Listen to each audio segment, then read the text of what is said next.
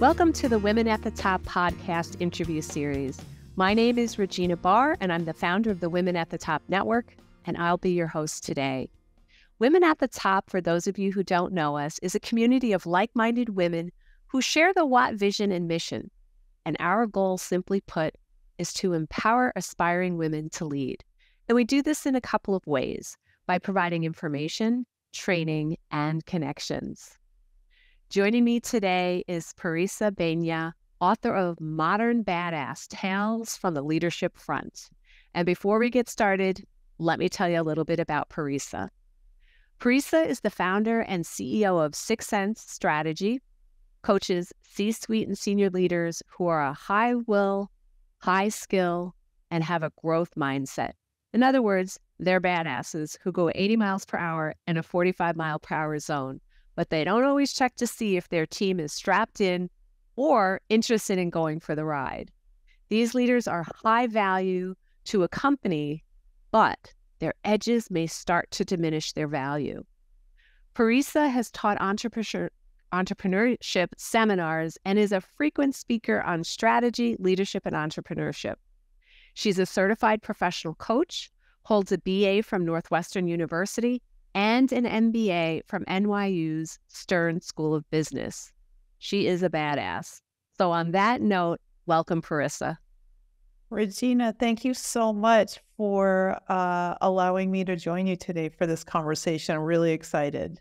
I am very excited to have you here too. And I'll tell you, I love the title of your book, and we're going to start with that because I always like to get the backstory from the author about their book. So tell us, what made you write Modern Badass? Oh, well, thank you so much for the question. This book is written as a love letter to those visionaries, those change agents, those bulls in china shops who break dishes, and sometimes they break too many dishes. And the reason why it's positioned as a love letter, the reason why I wrote it as a love letter is that I am that person. I was that disruptor. I was that change agent. I was that visionary. I was that innovator.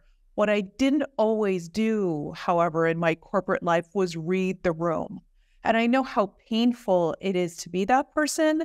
And I also know how difficult it was to lead someone like me.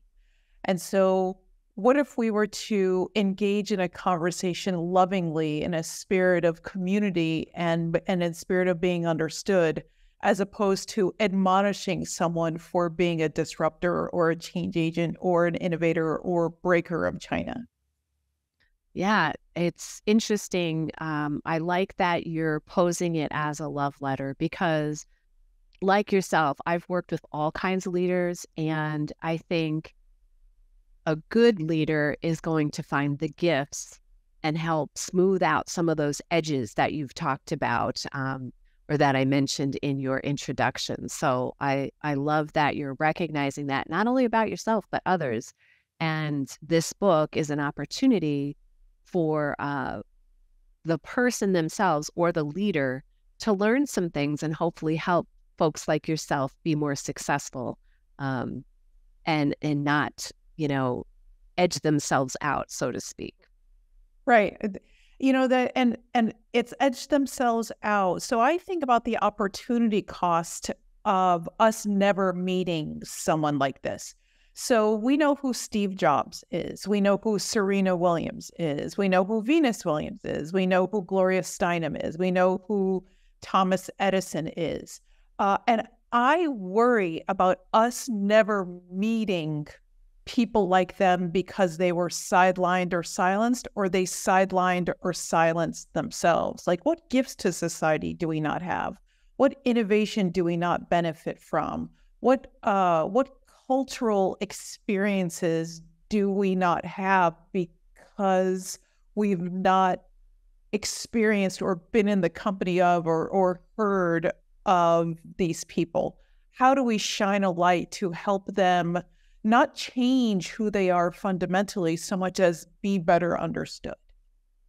I love it. I am originally from New York, and I pretty much know how to work with anyone because there are some people in New York that some folks might think are a little abrasive. And I just chuckle because that's how I grew up working with a lot of folks like that. So I'm glad, again, that you've written this book. So I want to talk a little bit about, you have shared that you feel empathy for these folks, these edgy, sometimes polarizing leaders who, quite frankly, may be rubbing some people the wrong way.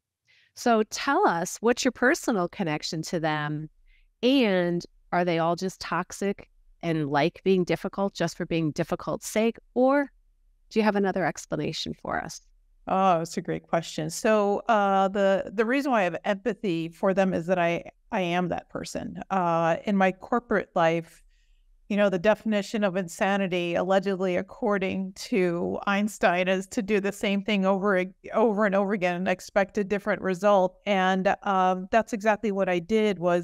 I was hoping against hope that if I would prove myself right, or if I tried to show that I was the smartest person in the room, or that my ideas were the best, that all of a sudden, eureka, that, the angels will sing and I would be rewarded for saying to everyone, see, I was right all along. Turns out that was an unfounded assumption. And it got me into a lot of trouble, so much so that, and I share this in my book, so much so that a leader of mine said that I was the hardest person ever to manage, which was so heartrending. It was shocking. It was so hurtful, and it was confusing. Because at that point in my career, I thought my job was to drive results. I thought my job was to continue to push and push and push. And to hear that it was unwelcome it felt alienating. No matter how much I am aware now of how I contributed to that, it still felt alienating at the time. And so the types of leaders I work with, I'm very deliberate. I can tell who is just someone who enjoys being unpleasant versus someone who is a lot like me, not necessarily matchy-matchy, but very similar to me. And the difference between someone who enjoys being a jerk and the types of leaders I love to work with and I think are wonderfully complex is remorse. They don't wake up in the morning with a desire to be hurtful. They don't wake up in the morning and desire to upset the apple cart over and over and over again. What they do wake up with in the morning is excitement. What they do wake up with in the morning is a vision of what could be, and they're so engaged and enrolled and, yes, excited in the idea that they just can't help but go. And they don't always have the environmental awareness to check for, hey, does everyone think this is a good idea? Do I need to get buy-in? Is there buy-in? They don't always remember to look for it again because of their excitement. And they see in their mind's eye the potential. And that potential is luring them into action because they know of what the upside looks like on the other side of that activity. So the intentions are good, and there's a desire for everyone to win. It's the, let's call it the technique of how that gets done is not always welcoming to the people around them. You talked about environmental awareness, and I think you're bringing some great environmental awareness to other folks, right? To have empathy and compassion for folks that would be different than themselves and to recognize and appreciate what they can bring to the table. It's interesting because I can be a type A, but I was around someone who was more type A than me, and kind of fitting more of that personality. And I'm very direct. So I told that person, I said, gosh, I used to think I was driven, but you really take the cake. And I just had to have a conversation. Sometimes you exhaust me. And it was a gentleman. And he said to me that his wife tells him that all the time. So I didn't really feel that badly. And it kind of helped bring our relationship to another level because I kind of got permission to say time out, when I had needed him to take a step back. And he also had permission then to ask me what were my observations or to get feedback from me because he knew he was in a safe space with me, so he could ask me, how did that go in that meeting and things. So I think just you bringing this environmental awareness to other folks is really important too. So I appreciate that you brought that up. Thank you. So now you say that you're on a 25-year mission to be the world-renowned advisor and coach of modern badasses. And I love that. And you want to be the advisor and coach of people who lead badasses. So tell us, what drives this 25-year commitment? Well, speaking to the opportunity cost, like, what if we don't have a Steve Jobs because we have silenced him or her? What if we don't have a Margaret Thatcher if we silenced him or her? Or any person out there who may be, let's say, edgy or might have sharp edges. We don't have to like them personally. Margaret Thatcher's politics and my politics likely don't overlap. And I can recognize her for the powerhouse that she was. And so what is the cost for not having an important voice? What is the cost for not having an innovator? And I am so passionate to have these disparate voices, these diverse voices be available to all of us so that we all benefit from it. And the 25-year mission, along with that 25-year mission, is that I am seeing in my mind's eye that chairwomen or chairmen of corporate boards say, don't waste our time, just call Parissa. Because they know that I am all in on the mission, because they know that I have a track record of success. So it gets me excited. I mean, it's a big goal. It's a meaty goal. It's even a BHAG to use that acronym. Yeah. And at the same time, it's a fun goal. It's a calling for me. It feels aligned, and it also feels kind of fun. Not kind of, it really is actually a lot of fun. Yeah, I like that you said BHAG. I think it's great that you have this big goal because there is a need, and you clearly have a vision for how to meet the need. And I'm all about goals, so I'm right there with you. Great. So let's talk about your book again. Your book talks about 3 tips you can share to help modern badasses be better understood. Tell us a little bit about these tips. Wonderful question. Thank you so much for asking. So in that anecdote that you shared a couple of minutes ago about telling the guy that, he was a little too much or a little exhausting, what you did in that moment is what's available for all badasses. You met a badass where they were. You wanted to develop an understanding of who they are as a person. And so because you felt comfortable sharing that you found him exhausting, he found a way to be able to communicate with you in ways that were effective.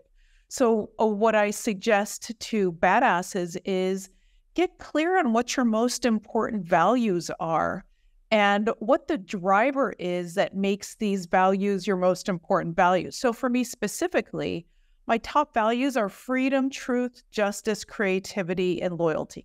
And I know anytime I'm touching something that isn't aligned with at least a couple, if not one of these, that I'm not engaged, I'm bored, I might even be a little disruptive, or I might have unwelcome contributions.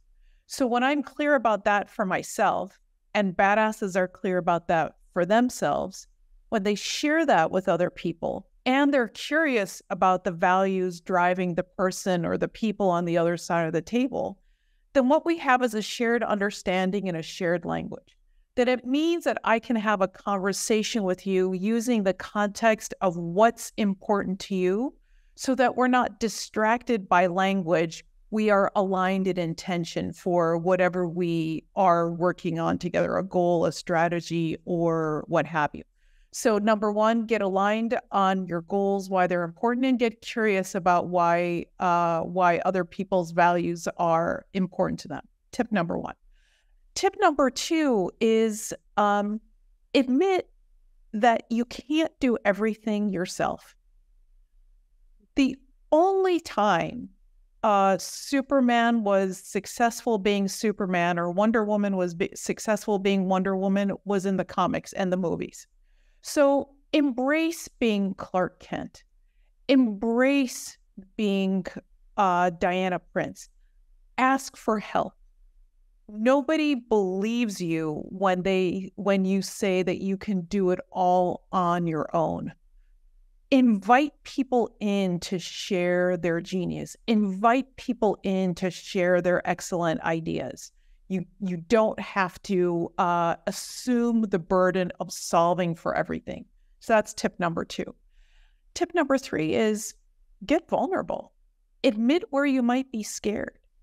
Admit where you might be weak. Show everyone where your Achilles heel lives. And there's a counterintuitive truth in there. A lot of badasses feel like, well, if someone knows where my Achilles heel is, they will leverage it for whatever reason. But the truth is we all have an Achilles heel.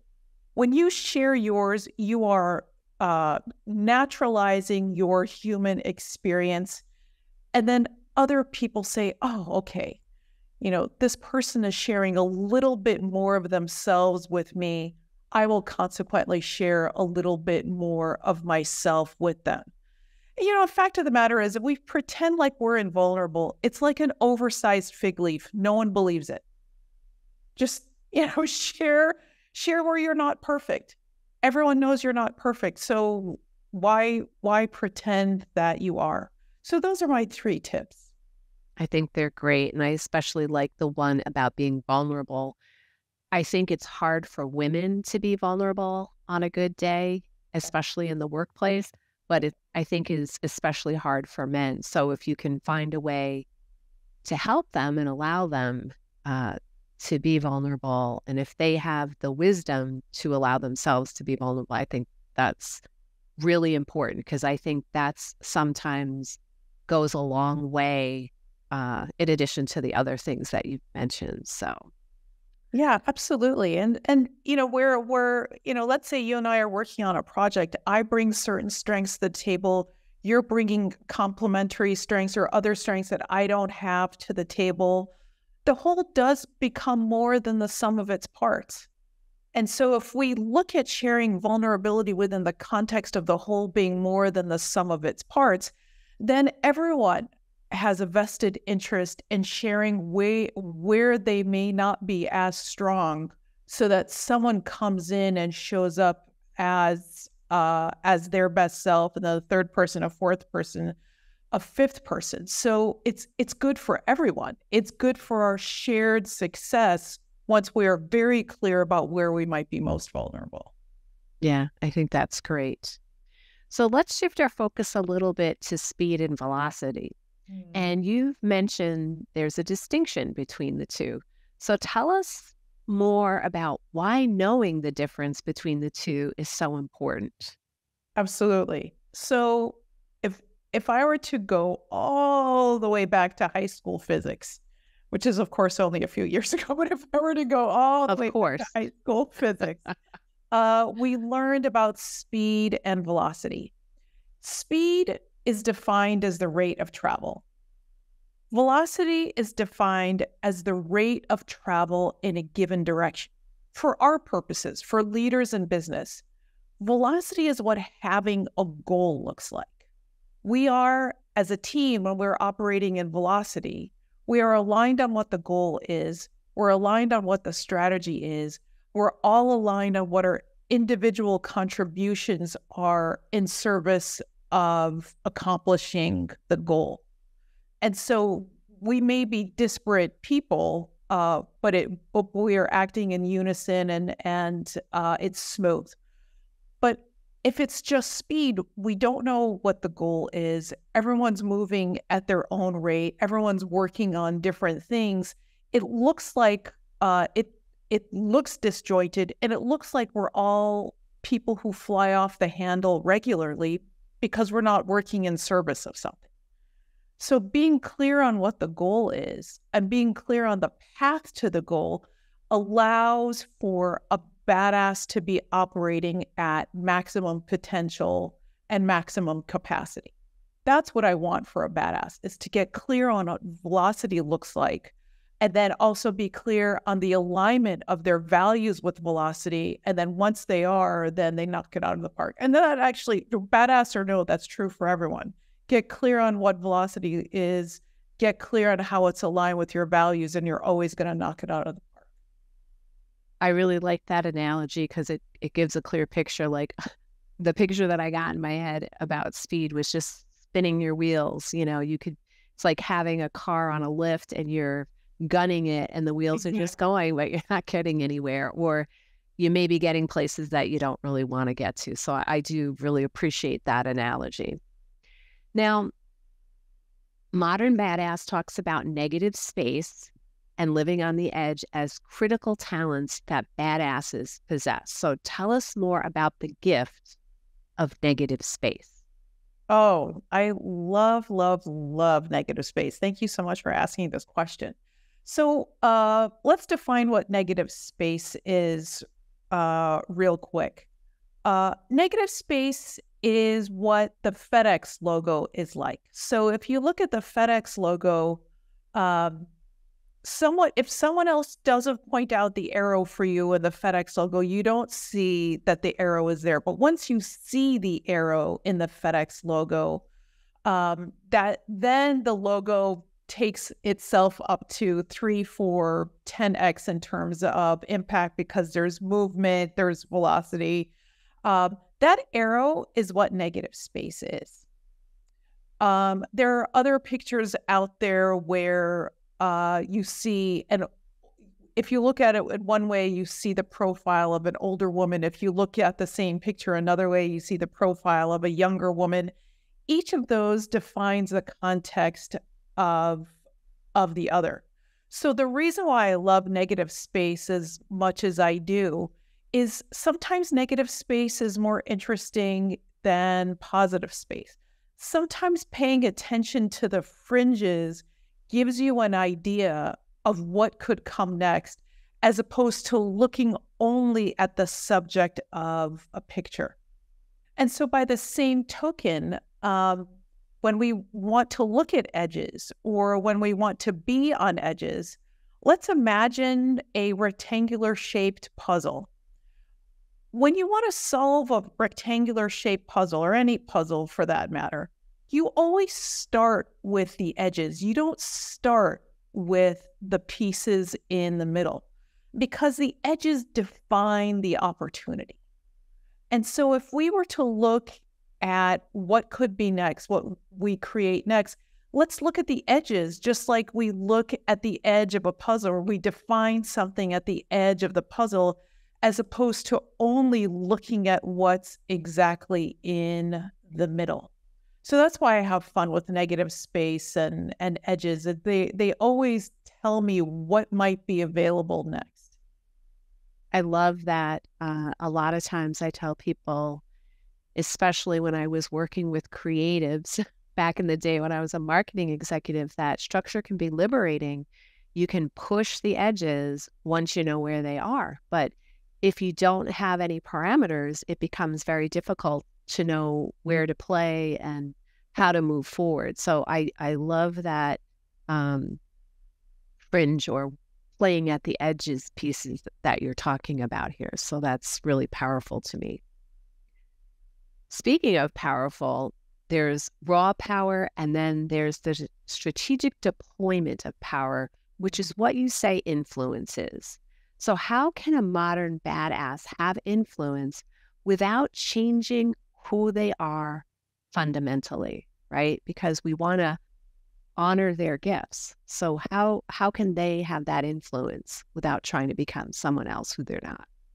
Yeah, I mean, this is a great question, and this is the crux of the work that I do with all of my badass clients is, their existential fear, as it was, or as it is I will have to put on a costume to make someone else happy. I have to get a lobotomy to make someone happy. And so the premise of the conversation with them is you don't have to change at all so much as be better understood. So going back to the conversation you and I were having a couple minutes ago about values, how do we become better understood?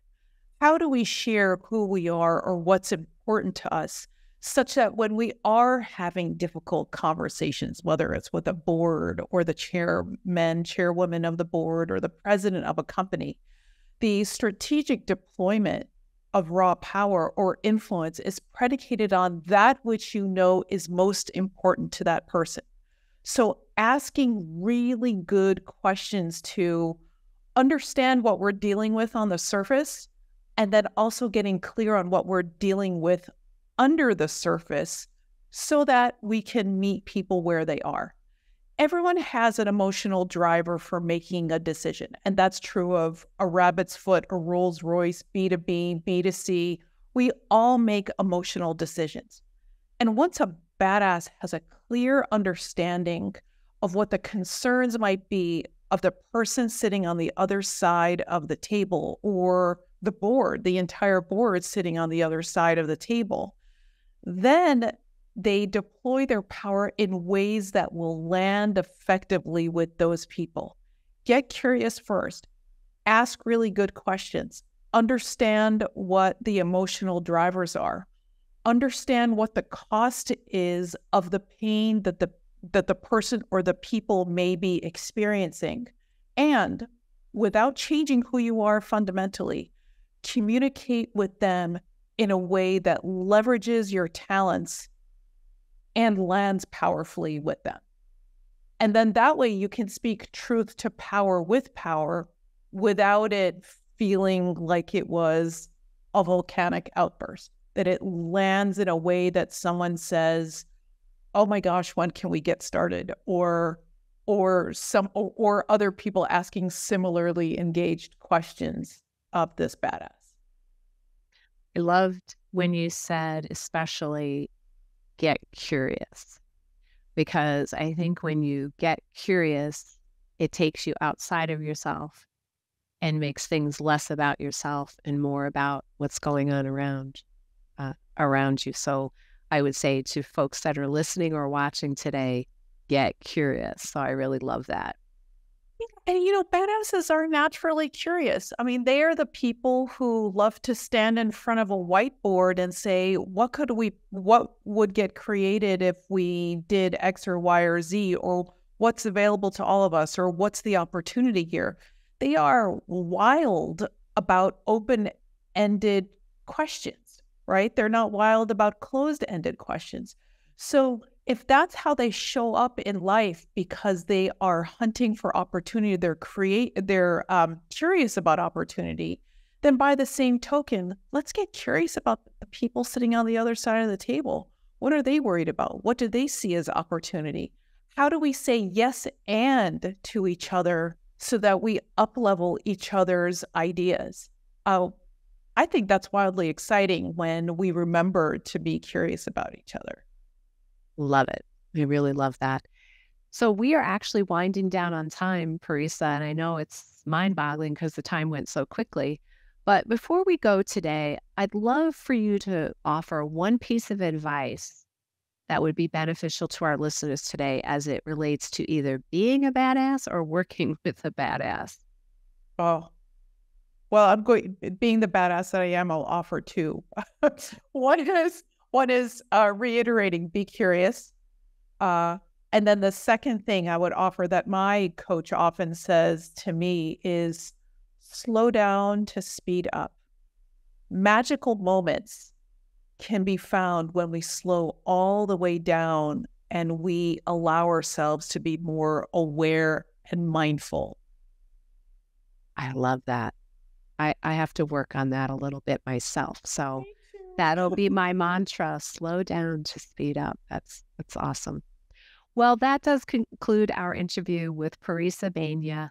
Just a reminder, you can learn more about her at www.sixsensestrategy.com. And I'm going to spell that. It's ENSE strategy.com. And I think it's a little bit of a different word, so I wanted to just spell that for everyone today. So I want to thank you for being here today with us, Parissa. And for those of you who are still here with us, don't forget to visit reginabarr.com, where you can learn more about upcoming podcasts and other events on our event page. So with that, I want to thank all of you for joining us today, and have a great day.